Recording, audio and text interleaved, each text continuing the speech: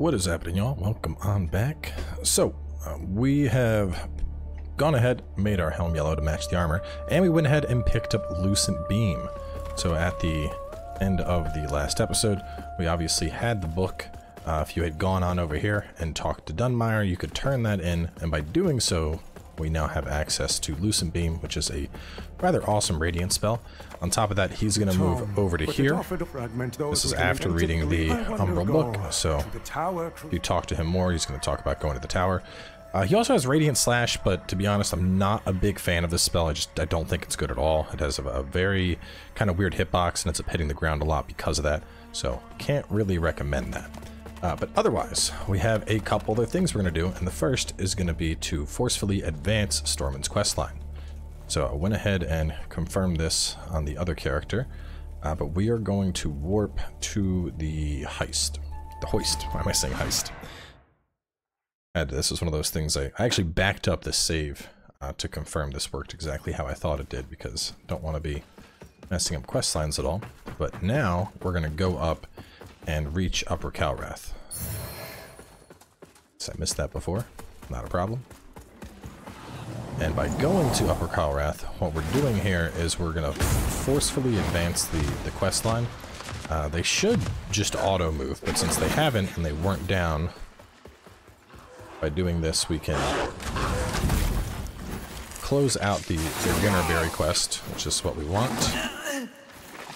Even if we die, it doesn't matter. We're just running past these guys.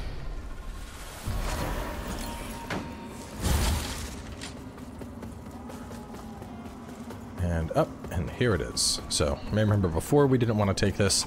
Now that we have successfully told Byron about Winterberry, we can go ahead and go here now. And this is going to take us up top. We're going to gain access to Upper Calrath, which we're not going to do just yet. We're actually going to make our way to the Fief of the Frozen Curse in this episode. We're going to get started on that zone. After that zone's done, we're going to come back and then we'll do Upper Calrath. But there's a progression of certain stigmas that we need to complete Isaac's quest. And because of that, we're going to go to the Frozen Fief first. I also got to decide what I want for a secondary weapon here, because for a while you could rock double Pietas, but it seems like they've patched it to where they're not offering double Pietas anymore, which is disappointing because I would like one. Anyway, go ahead and get that vestige. And then we want to go ahead and open this door, and that door is going to be what triggers Stoneman to move. So, we've officially reached Upper Calrath. We're not going to do anything here, we're just getting this ready. And now, we're going to go back to Skyrest, and we should get the bell room key for free. You'll see he is now gone, and right here in the corner we have Stoneman's Note, Map of Belled Rise, and the Pilgrim's Perch key. Speaking of maps, I actually missed the map for Upper Calrath before. I was going to grab it later, but we can just get it real fast. It's right here at District. And I've said it before, but if I do miss a loot in an episode, rest assured, when I find that loot, I will go back and revisit and grab it. But we can go Umbral through here. Pick up the map. Not that it really matters. I don't think as far as I know, the maps don't, they don't involve any trophies, and you know, obviously you don't really need those, and I'm telling you where to go. But from here we want to go to Sanctuary. We're going to get the Sacred Resonance set. And we're going to go ahead and put on some Vestige Moths just to warp out when we're done this. So go here and climb up. We're just going to go all the way back. There's a door we can get now that we have the Pilgrim's Perch key.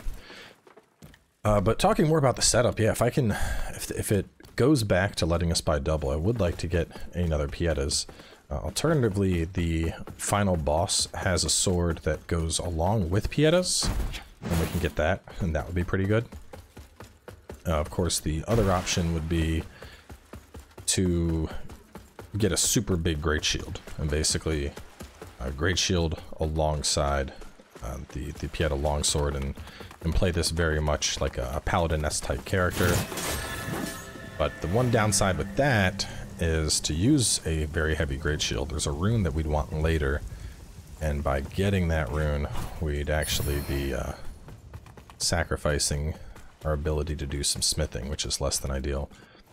So, kind of a spoilery thing, but to talk about it, after we pick up the...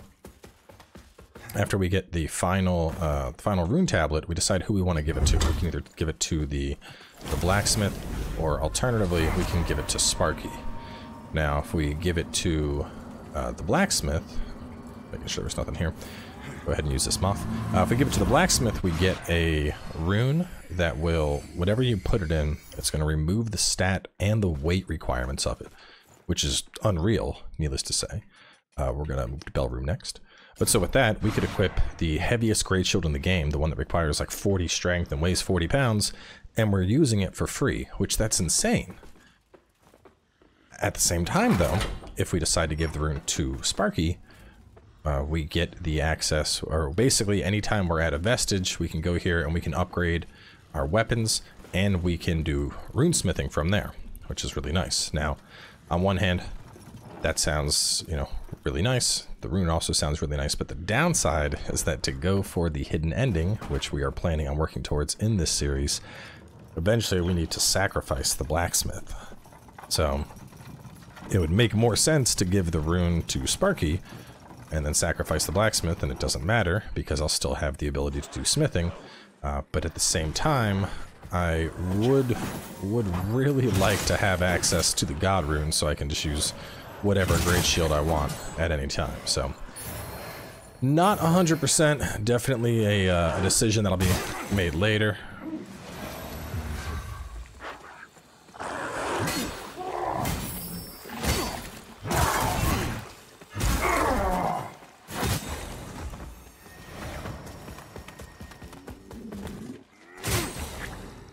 Alright, so after that, go ahead and pop this open.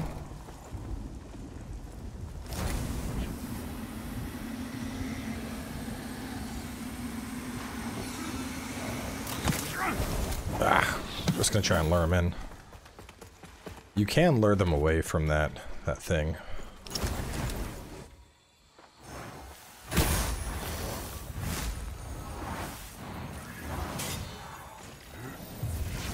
Well, if they're all gonna group up in the doorway, that'll make this really easy.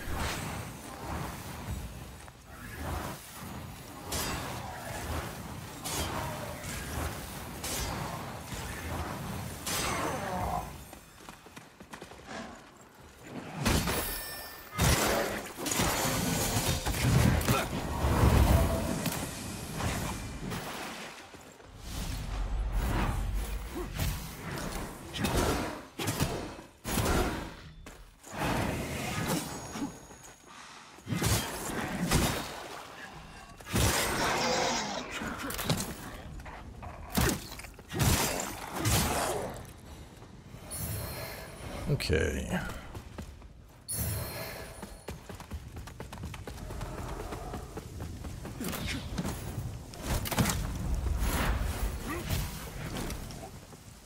And over here, we can go ahead and pick up the Warrior's Claw. And then I believe there was something in Umbral. No, it's just an enemy.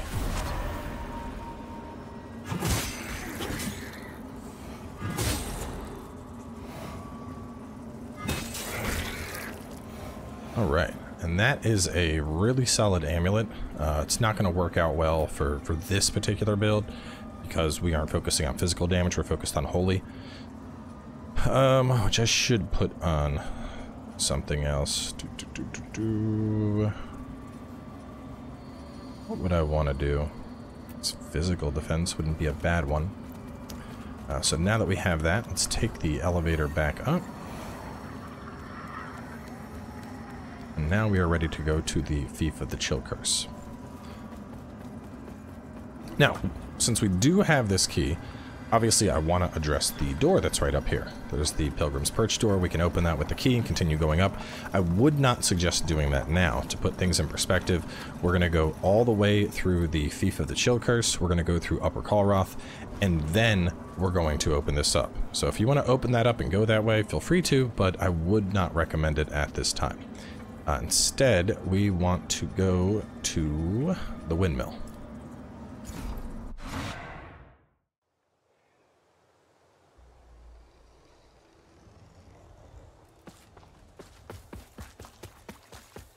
from the windmill, we're going to open this. Now, you should have the option to unlock this gate because the Andreas, the Antonio Banderas type dude, should have left a key for you. We picked that up quite a while ago. But go ahead and open that up. There is a caster right here we're going to kill. Grab this, and then a rogue guard that's going to be behind us. Then up top, there should be an axe that we can grab. Okay, now that we have those, we're going to enter Umbral, because we got to pop a door that's up ahead. Go ahead and wholly enchant my stuff. And there's going to be a fairy right after we get inside here.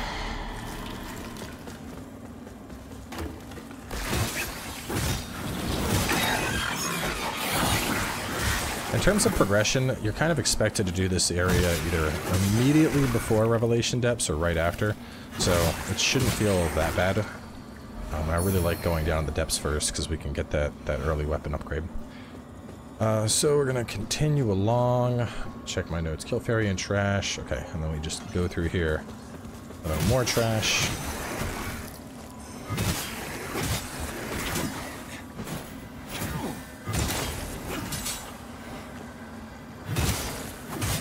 The other option, too, is you could always get a friend to give you their pietas if they're not interested in it. Find people who are willing to trade, you know, get a, they want to have a matching boss weapon, match it up, and get a second pietas.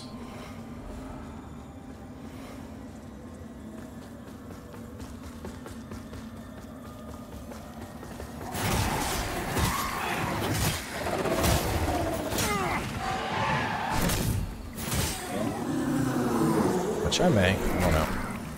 On one hand, I feel like relying on outside help to get the pietas doesn't really make sense from the perspective of it being a walkthrough, because not everybody is going to be able to do that. On the other, I really want my second pieta, and I don't know why they took that away. Anyway, but exit Umbral, and we're going to just proceed ahead for a boss, and this is going to be the Kinranger Guardian. Now, a couple things with this boss. There is a thing right back where he's at that's protecting him, so we want to take that out. And on top of that, he has a bunch of dogs. So what I'm going to recommend you do here is basically get over here. And we're going to wait for him and the dogs to come over this way. They're going to do a lot of ice type stuff, so just keep on moving.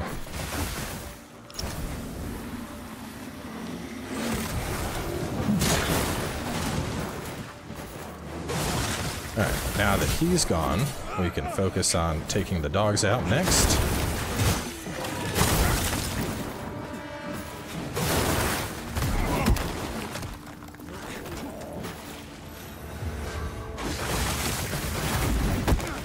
See how that ice wave gets pretty annoying.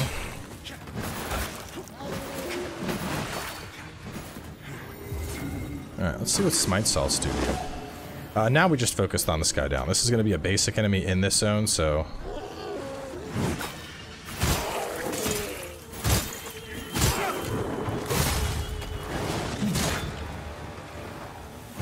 Lucent Beam! Which I noticed a lot of people on various forums for this game and Discord talking about not being able to get Lucent Beam to work. It's a hold ability. If you're just tapping it, it's going to seem like it's not working. It's because you need to hold it.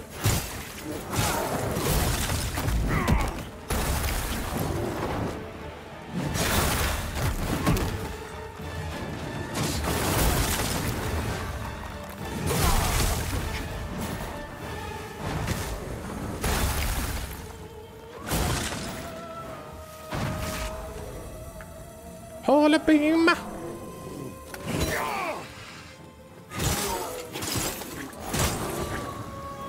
Anyway, after you kill him, I believe the Guardian Axe is a guaranteed drop. The rest of the stuff that he drops is going to be random.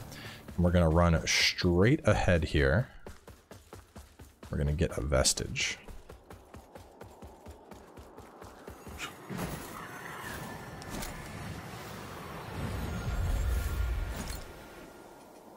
Okay, in terms of stats, I'm gonna keep going after we hit that 50 breakpoint in radiance. Oh, I have more. Beautiful. We're gonna start focusing on health again. So let's go ahead and rest. And then we're gonna go into Umbral. We're gonna get a Stigma.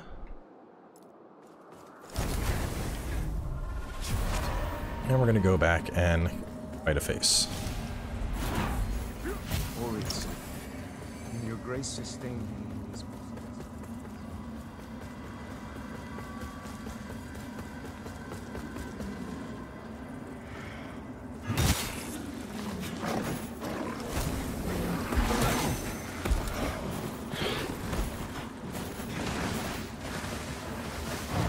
Beam of holy energy!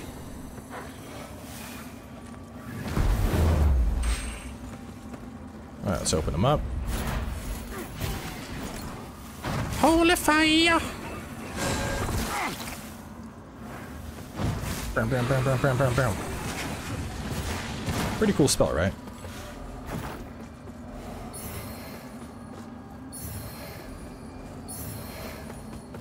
We'll grab all that, and then we'll pop the belly.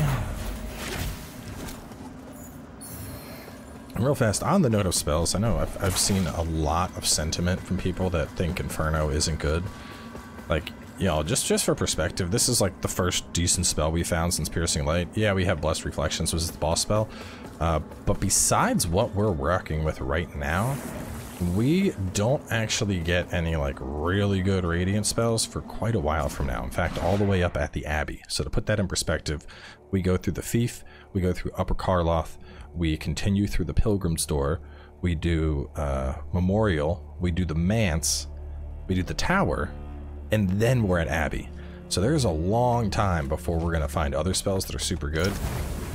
Whereas after Fief and we do Upper Karloth, you get access to some insane Inferno spells. So don't discount Inferno. Inferno does work. So we're going to go ahead and upgrade our Umbral Lamp. We don't gain another slot from that one just yet, but you may want to swap out your eyes since we now have 4 Soulflay slots. That's obviously a lot. But since we did force advance that quest line by going into Upper Karloth, we can go over here now, and they should be waiting for me right where I checked before.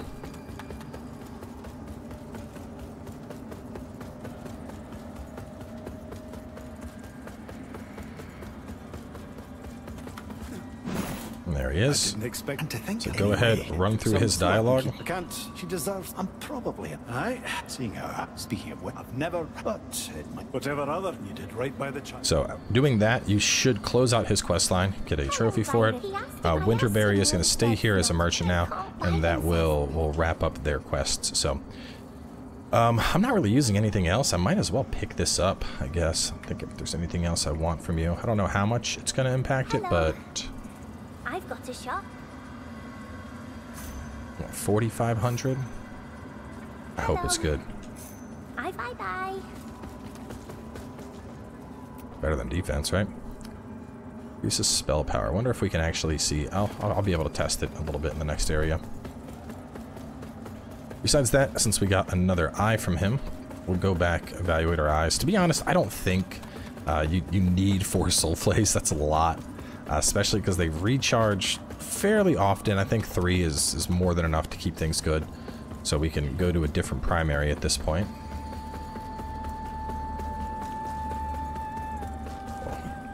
Should have talked to you before, but...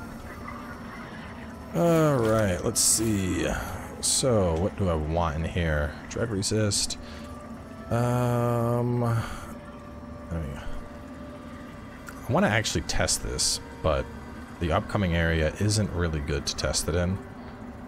Could do 8 seconds of damage immunity. That one's pretty nice. Regain Soulflay is still very powerful, just having that charge up while we're in Umbral. So we'll do that.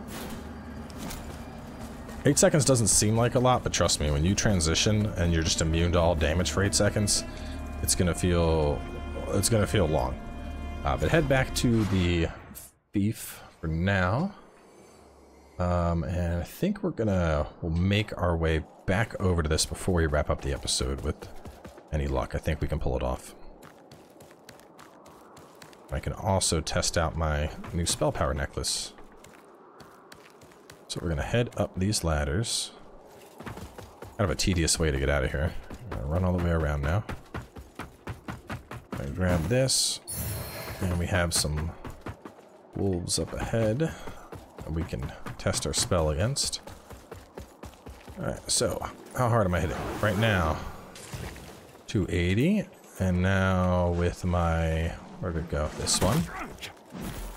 We are hitting for, we are whiffing. I couldn't even really see how hard we hit that guy. It's disappointing.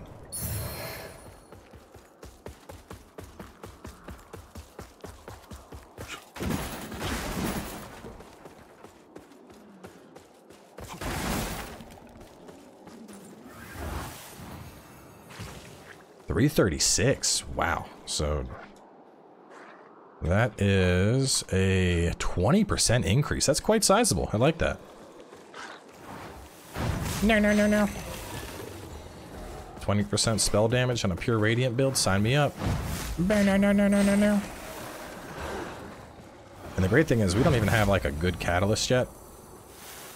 So the range isn't the best on it. No, no, no, no, no. Frostbite, I believe this is a taint. Yes, it is. Alright, kill wolves, wolves guarding a taint. Ahead is 2 wolves and a frost archer. So we're going to go ahead and top off, and this next batch can be pretty annoying. Don't go into Umbral just yet, but you can see a poof back there. Those guys hurt a lot. And those arrows, like, they will... Those arrows hit you. You're just like dead before you realize what happened.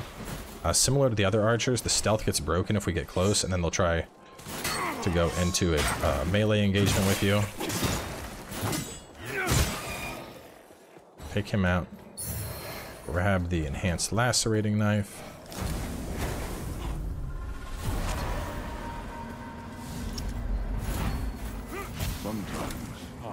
Go ahead and hit that, and then climb over this.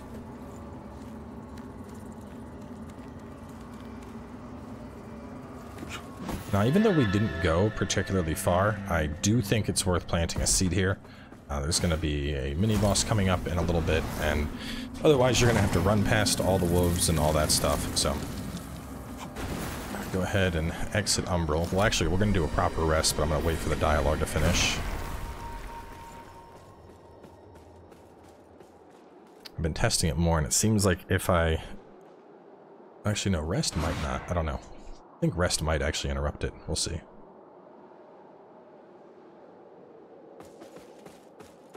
Yeah, I think it did. Let me go just run, grab it, and then climb back over here. So I know you can exit Umbral, and it won't reset it, but I think if we rest, by resting, we've reset the world state, and that will...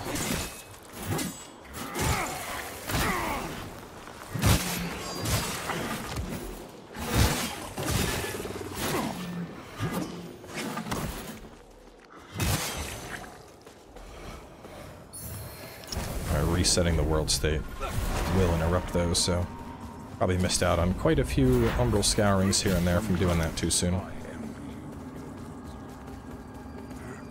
But we can grab it and exit Umbral and then continue along, so...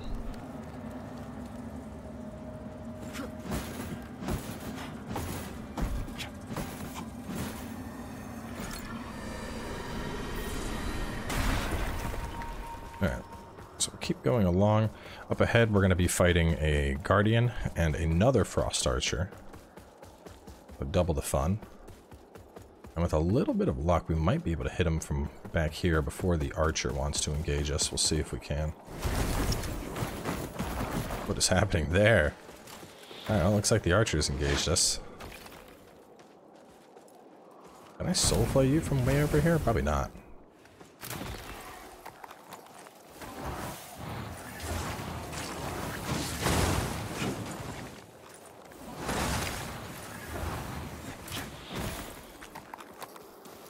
Kite him down a bit. That should take care of him. Oh, did... What? How? Okay. Go. Fall to your death. What are you doing, bro?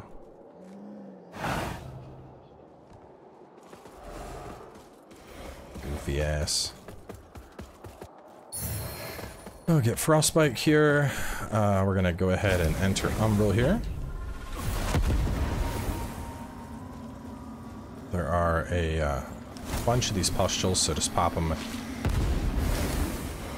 Run and jump. Now, there are some, oh, where they're at. Oh, sure is one. Oh, one already came down. Well, we're just gonna bait it out. There we go. Being very cautious because of the umbral there. And you can see there's a mimic in the pile, so just go ahead and get the mimic first, and then you can go ahead and loot up.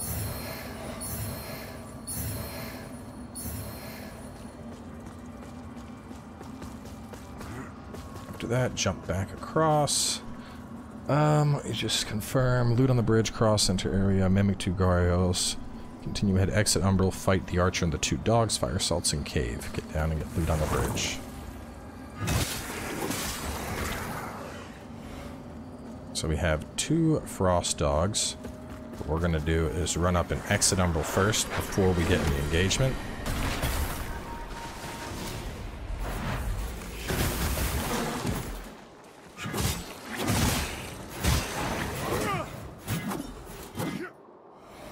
Alright, did he die? Ain't no way he survived. I ain't even gonna bother looking. We're looking really good. Probably didn't even need the rest, but like I said, we're coming up on a boss right here, so it's worth getting it. Do a plunging attack there to kill those 2. And then there are a bunch of just little trash enemies around here.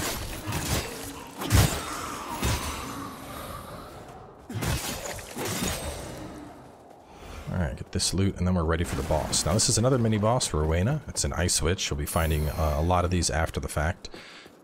She forms an AoE that usually centers on her. You'd want to stay out of that. Besides that, she's going to send out shards at you. They fire off in like a 1, 2, 3 pattern, so definitely keep your eye out for the shards as well. Besides that, some other stuff here. There's a lot of trash, but we'll be able to kill that with a little bit of luck. And otherwise, you should be okay. We're gonna go and get right on top of her and just gonna do as much damage as we can before she starts getting all icy on us.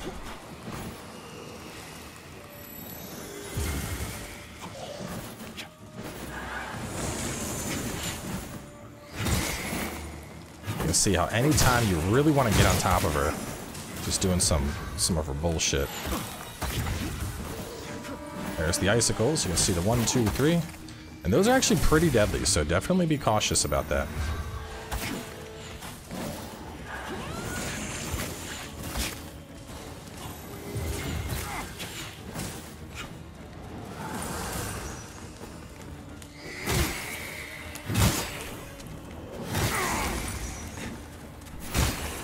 Kind of an annoying fight. She's not particularly difficult, but it's a small enough room and there's enough annoying AoE that it can be a little bit of a challenge. Anyway, after she's done, we want to enter Umbral again. Go ahead and pop that. And I don't even know what this guy buffs, so I tried popping it in the test. Oh, I guess we pop you when we create a tornado. Okay, that's neat. Anyway, Misery Missile, kind of an interesting spell. It will do an AoE over time, so it like gradually builds up wither damage. We're going to proceed ahead. We're just going to be fighting past. Let me confirm here. So we have some trash dogs. There's another archer up ahead, and then we're going to go Umbral. So we're going to try and kill what we can before we get too close, since I'm already in Umbral and I only have 1 heal.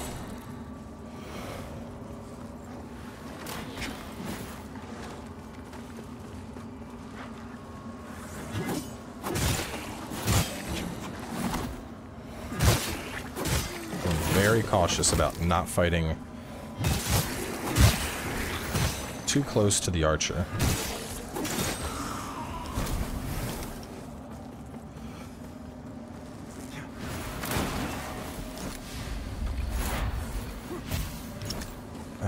That's probably not going to kill it. I'll have to soulflay it again. There we go. That one's gonna kill it for sure. Bye-bye. Bro. I said die. If it's still surviving, then I'm just cursed. Okay, it's dead. Alright, so with that one gone...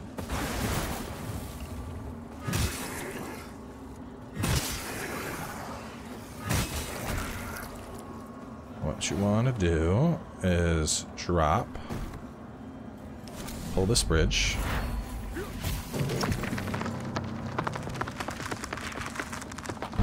get this Shield of Thunder and some upgrade mats, and then you're going to walk off onto that platform below. And there's another Saintly Quintessence. And then we can go ahead and push down this ladder and open the gate. Let's go open that gate right there. Alright. And with that, we are done the first part of the Fief. So we're going to wrap things up here, having gotten the shortcut open. Still a lot more to go in this place, so get tuned in. And I will catch you next time as we continue.